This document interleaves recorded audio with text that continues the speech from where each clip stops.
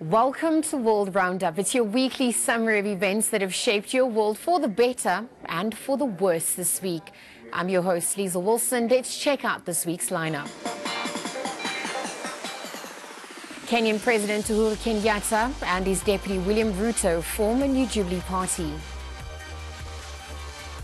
A Belfast court makes a landmark ruling to allow 14-year-old girl to sue Facebook over the posting of a nude pic of her on their site. Tens of thousands of cheering supporters fill the Nairobi Sports Stadium as Kenya's President Uhuru Kenyatta and his deputy William Ruto launched their new Jubilee Party. The announcement comes less than a year before the presidential election, but some analysts believe this announcement was more for show than for substance. It is finally... Kenya's president launched a new political party that he intends to use for a second and last term in office in the 2017 elections. The launch of the Jubilee Party followed days of political haggling in Nairobi as the 12 parties dissolved and united under the new organization. Tens of thousands of people dressed in party colors thronged a stadium in Kasarani, a residential area of Nairobi, to witness the launch of the Jubilee Party. The ruling party and the current government took the opportunity to show how people had benefited under their rule. President Uhuru Kenyatta told the crowd that the new party affirmed togetherness and peace. We are here as a Jubilee family to proclaim the meaning of our party, he said. The party we launch here today is an expression of our unity. In launching it, we renew and strengthen our ties that bind Kenyans together. We rise from the ashes of conflict to express the beauty of reconciliation and collective purpose. In 1966, 3 years after Kenya gained independence, the biggest two political parties, the Kenya African National Union and the Kenya Africa Democratic Union, merged. The unity, political commentators said, followed years of ethnic nationalization. 25 years after the agreement, some politicians and activists took to the streets demanding multi-party democracy. Then, in late 2007, political violence erupted after incumbent President Mwai Kibaki won elections and was sworn into office. A power-sharing deal in early 2008 ended the crisis. Last week, Deputy President William Ruto told party delegates that multi-party democracy had contributed to intercommunal fighting in Kenya during elections. He said he was confident the new party would bring some normalcy to the country. Kenyatta and Ruto were accused of being behind the 2007-2008 violence when it charged at the International Criminal Court at The Hague. In the ethnic fighting, more than 1,000 people were killed and at least 250,000 were uprooted from their homes. Ruto said he and the president had a desire to bring different parties together and form one party with a national agenda. Now for some hard news that make headlines across the globe. Russia says Syrian regime forces were fully respecting a ceasefire, but that rebel fighters had violated it 23 times. As the televised briefing cut to a military monitor by the key Castello road into Aleppo, a crucial supply route for humanitarian aid which has been under Syrian regime control. Gunfire broke out and the Russian officer dived for cover. There was no way of independently verifying where the firing was coming from. Syrian government troops have completely stopped firing with the exception of areas where Islamic State and fighters are active. Unfortunately, the same cannot be said for armed units controlled by the US. On the road to Castello, work to equip a checkpoint for the Syrian branch of the Red Crescent Committee is being completed. According to the Syrians, it will be ready to be presented today at 1900 hours. Some 80 locals described by police as far-right brawled with 20 young asylum seekers in Bertusen, east of Germany. The asylum seekers were chased through their hostel and put under police guard. The mayor said the town had to avoid becoming a playground for the far-right. A curfew has been imposed on the young asylum seekers. Anti-migrant tensions have been mounting in Bautzen this year. Federal prosecutors in Brazil filed corruption charges on Wednesday against the former president Luiz Inácio Lula da Silva, describing the popular lefties as leader of a massive embezzlement ring at state oil company Petrobras. The charges allege that Lula received the equivalent of $1.1 million in bribes. Among the allegations are that Lula and his wife received a beachside apartment and upgrades to the property from a major construction company, OAS, which was one of the players in the Petrobras scheme. The allegations are not new, but they now go before Judge Cerrito Moro, head of the Petrobras investigation, who will decide whether to accept them, forcing Lula's case to trial. Petrobras singled out Lula, who was president during much of the time that Petrobras was being systematically fleeced by a network of corrupt executives and politicians, as the scheme's mastermind. Prosecutor Delto Delgado called Lula, who's 70, the supreme commander. Lula has repeatedly declared his innocence and says the prosecution is politically motivated. I have no doubt that Lava Jato chose Lula as the perpetrator. It looked for a crime but found nothing after an investigation, and today it presented the charges, accusations that are absolutely unreal. It is a tactic of illusionism because it gives him a property that simply does not exist. I understand that, yes, there is a persecution, and more than that, there is a real intention to eliminate former President Lula from the political election panorama for 2018. As the Dalai Lama arrives in France for his first visit in 5 years, we look at the place Buddhism and its teachings hold in a society that prides itself on its secular beliefs. The analysis of religion in French society was initially brought to the fore by the nation's stance on the now controversial bikini issue. It's time for class at the small Buddhist center in Paris, where regulars come in for an evening of meditation. I think we live in a society that is mainly performance-based, and I wanted to move away from that a little bit. I was an active man. I liked taking part in activities with people, but I wasn't really interested in the people themselves. Now I've discovered a whole new world. The center opened 18 years ago and teaches its members the foundations of Buddhism and meditation with a contemporary twist. Beginner classes today are fully booked, but the manager, who moved here from Britain 13 years ago, says that wasn't always the case. People were pretty wary. They wondered if Buddhism was a cult. Oftentimes, those who came here to meditate didn't tell their family or their colleagues. A little farther east, right on the edge of Paris, lies this Tibetan temple. The Buddhism practiced here stays closer to religious texts, with nearly daily rituals that attract old and young alike. We often see 20 or 30-year-olds and people who are at the end of their lives and looking for something more. In that case, Buddhism isn't a journey, it gives meaning, a sense of hope. For me, Buddhism represents hope. A sense of hope, a personal journey. Buddhism in the West has taken on many forms, but anthropologist Marion Dabsens says the appeal is far more religious than it appears. I met people who said they were not religious but who practiced rituals, who bowed before the Dalai Lama, who took magic pills to purify their karma, who walked circles around relics and prayed to gods. I thought, how can you claim to reject religion while doing all of that? A religion for some, a spiritual journey for others. Buddhism is now firmly ingrained in France, with some 5 million followers and counting.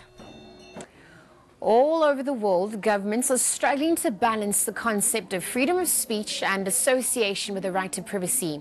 In our own country, parliamentarians are struggling to define the limits of freedom on the internet, especially when it comes to posting indecent pictures to social network sites such as Facebook.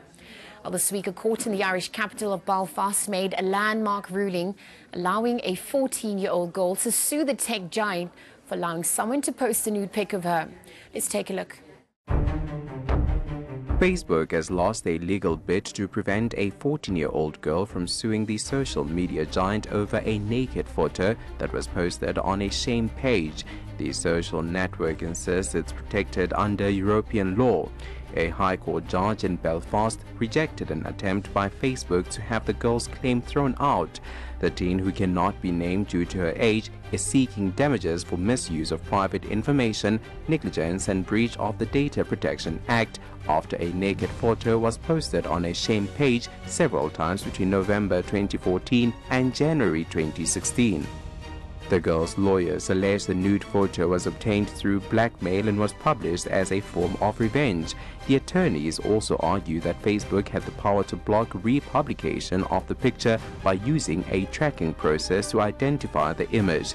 They equated the incident to a form of child abuse. But a lawyer for Facebook has argued that the claim for damages should be dismissed, stressing that the company took down the photo when it was notified. The company's attorney also cited a European directive which they say provides protection from having to monitor vast amounts of material uploaded online. The girl is also taking legal action against the man who allegedly posted the picture on the site. The case against both Facebook and the man behind the photo will now move to full trial in Belfast. Now for a look at those life-changing events that were shaped by the forces of nature.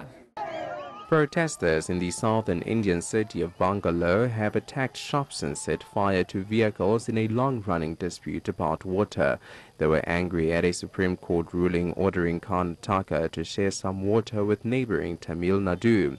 Karnataka must release 12,000 cubic feet of water per second from the Kaveri River until 20 September.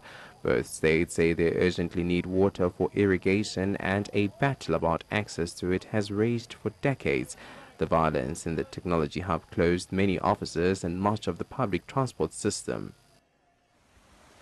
Floods that devastated North Korea last month are turning out to be worse than initially feared, with more than 100 people left homeless, according to aid workers who visited the area. That puts Pyongyang in the inconvenient position of having to turn to the international community for help at the same time as the country is facing global condemnation after its latest nuclear test last year. North Korea's government has confirmed that 133 people have been killed and another 395 people are missing as a result of the floods. Tens of thousands of homes have lost power across Taiwan as the island was hit by Super Typhoon Meranti, a storm rated the strongest in the world so far this year, forcing schools and businesses to close, leading to flight cancellations and leaving a trail of damage.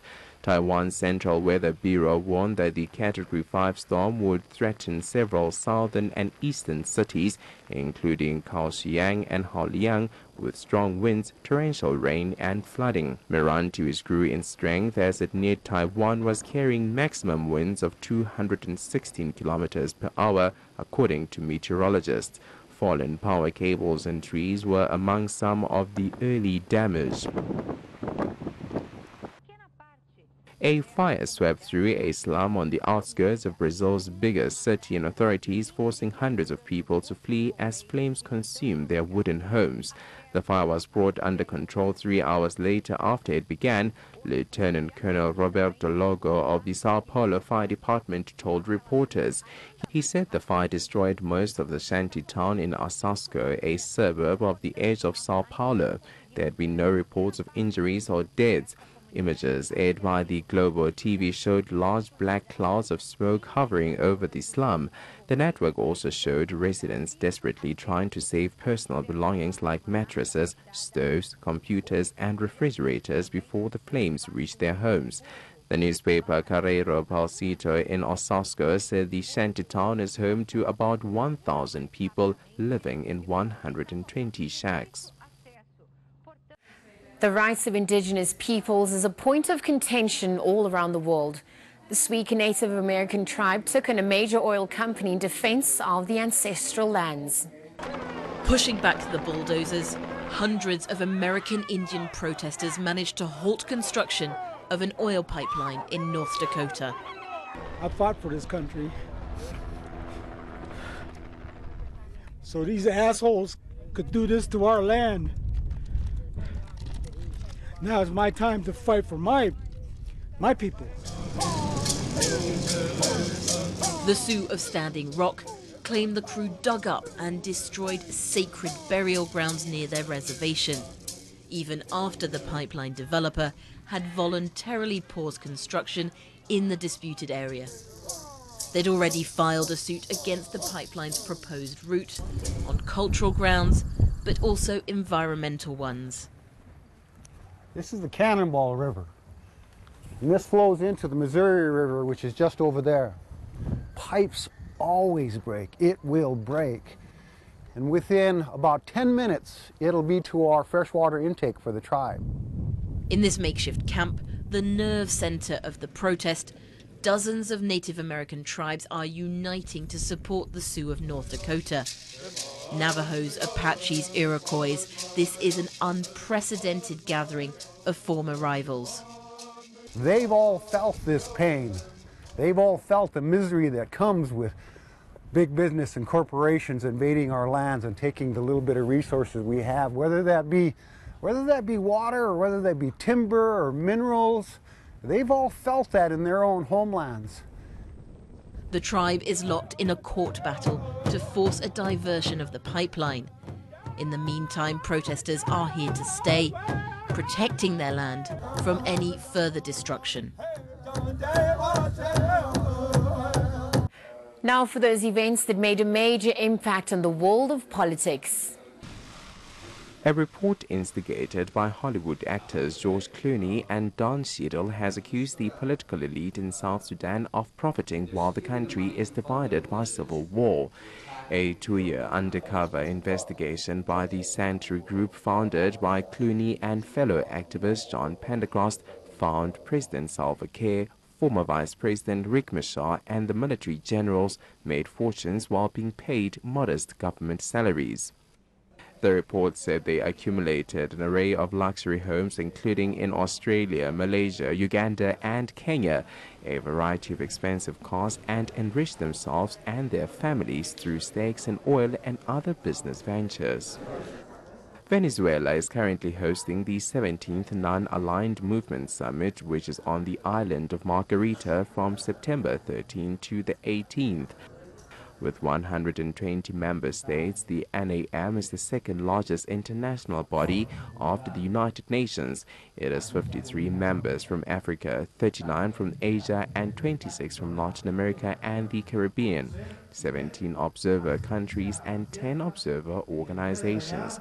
Venezuelan President Nicolas Maduro and Foreign Minister Delcy Rodriguez have said that Venezuela is also honored to assume the organization's rotating presidency for the next 3 years after taking over from Iran during the summit. Venezuela's opposition leader and President of Parliament Henry Ramos Aloub says that the upcoming non-aligned summit is not going to hide or wipe out the country's crisis.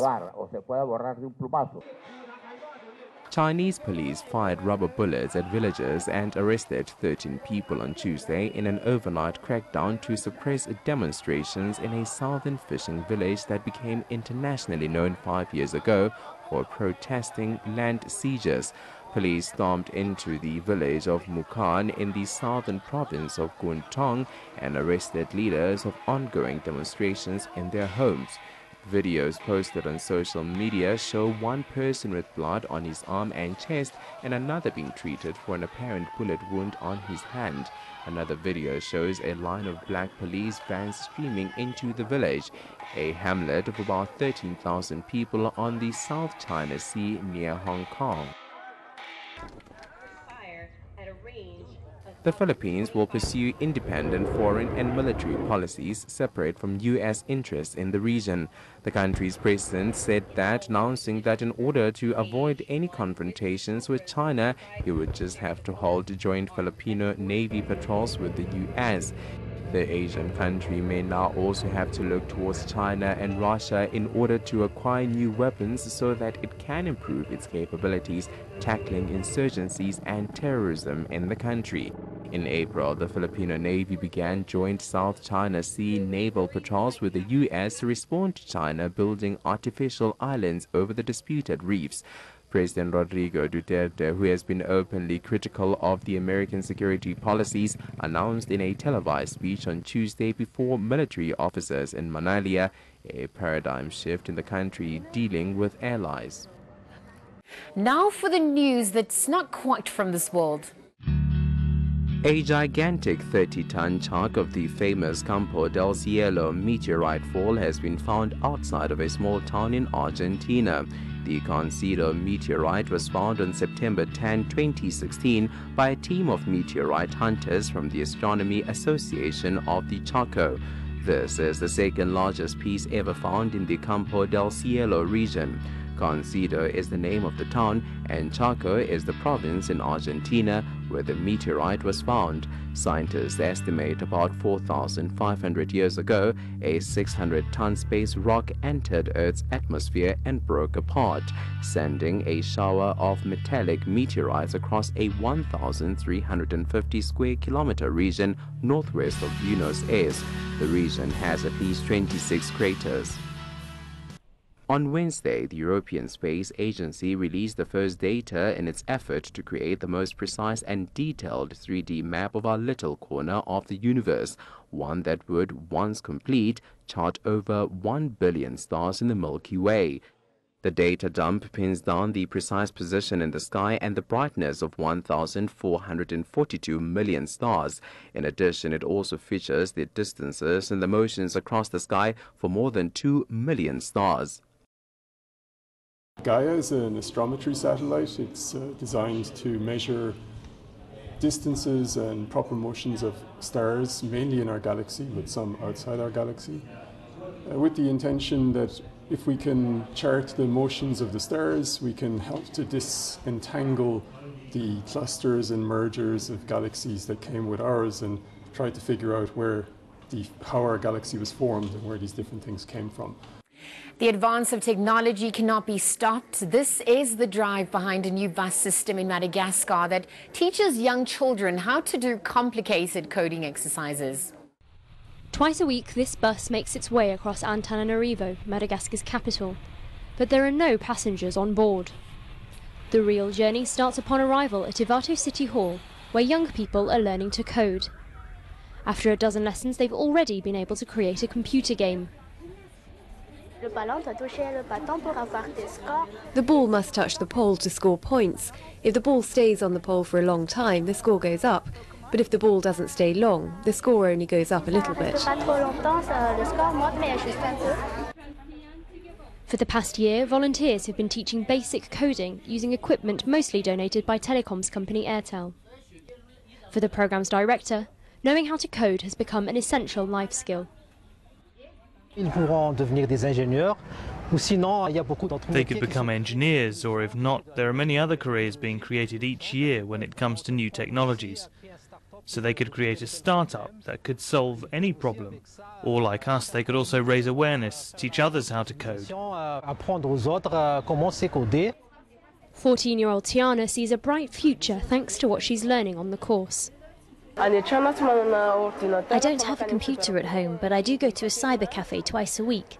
I surf the internet, go on Facebook and play Need for Speed. When I grow up, I'd like to create something, create computer games, cartoons, and also have a computer. About 500 children from 5 of the capital's suburbs were able to attend the free course for 3 weeks. The programme's volunteers hope coding will soon become part of the country's education system, laying the foundations for a new computer-savvy generation. And we have some more news from the world of tech and science. Indonesia's tax office will investigate Alphabet Inc.'s Google for alleged unpaid taxes in Southeast Asia's largest economy. This is according to a senior finance ministry official on Thursday. Samsung shares plunged on Monday after the South Korean electronics giant urged global users to stop using its Galaxy Note 7 smartphone due to a spate of exploding batteries that raised alarm around the world. Stepping up its warnings, the world's largest smartphone maker on Sunday told Note 7 users worldwide to immediately turn the device off. Samsung Electronics on September 2 had announced their recall of its oversized phablet after faulty batteries caused some handsets to burst into flames during charging. Since then, airlines and air safety agencies around the world have warned passengers against using them on flights. The U.S. Consumer Product Safety Commission on Friday urged Note 7 users to stop using the device at all. Beijing's internet regulator on Thursday confirmed it had closed a number of live broadcast websites in the most recent round of its Clean Internet campaign. The Beijing subsidiary of the Cyberspace Administration of China said it had issued rectification orders for problems ranging from broadcast content to usernames to shared contents. Make money by accepting online gifts users pay for. Russia's media watchdog had blocked access to two of the world's largest pornography sites. Internet service providers had until Tuesday to implement the ban. The sites now redirect to a message explaining they have been blocked by decision of public authorities. In 2015, the authorities banned 11 popular pornography websites, saying many failed to protect children from information harmful to their health. The decision was made following two separate court rulings which said the website spread pornography. Sexually explicit content is not outlawed in Russia, but the law bans the illegal production, dissemination and advertisement of pornographic materials and objects. Let's take a closer look at the more brainier side of life. In the basement of this psychiatric hospital in Belgium, visitors are met with a gruesome sight. Here, there are almost 3,000 human brains, the biggest collection in the world, taken from the mentally ill, epileptics, people with Alzheimer's, and even boxers. It's a scientific treasure chest, to be used for research into illnesses such as depression or schizophrenia. Nowadays in Belgium, it's really hard, if not almost impossible, to get your hands on actual tissue of patients after they have deceased. The collection was started in 1951 by a British doctor and was almost lost because of a lack of storage space in London. Now transferred to Belgium, each pickled brain comes with its own medical file, kept up until the death of the patient. These brains collected in the 1950s and early 60s are from patients that never got in contact with these drugs, so that makes that we can investigate brains of psychiatric patients that have only suffered from the illness and have not had the impact of these drugs. This is a whole human brain. The brain is the body's most well-protected organ, and therefore the most difficult to get to and the hardest to study. This makes the collection all the more important. We are looking at whether inflammation in the brain can cause or worsen or influence in some way the disease course of several psychiatric disorders. Just one of the questions the team is hoping to answer in the months to come. That's all from me, Liesl Wilson. Until next week, cheers.